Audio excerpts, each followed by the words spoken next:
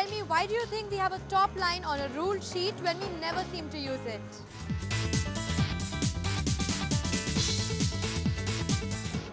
Shows us the limit. Till where we can stretch so that it may seem logical and proportionate.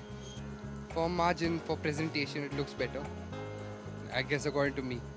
For leaving it blank. For me, it's for blank. Or maybe some, drawings. There should be I guess there should be a heading for everything you're writing. So before you start writing anything, so you should give a heading to it. So I guess that space is provided for that. I think this is standard. This is manners to use the book and copies and notebook. Said for rough work for math students. I was a math student. I used to do rough work there. Okay, because you need to doodle sometimes, so space for doodling. Because that's what I've done. The top white space. Same with girls, they don't have heads, but they use it. They try to use it. Same with girls, they use their head, but they don't have it. Because the teacher wants it, she wants to give a number above it. That is why she wants it. That is why we have a top rule 9.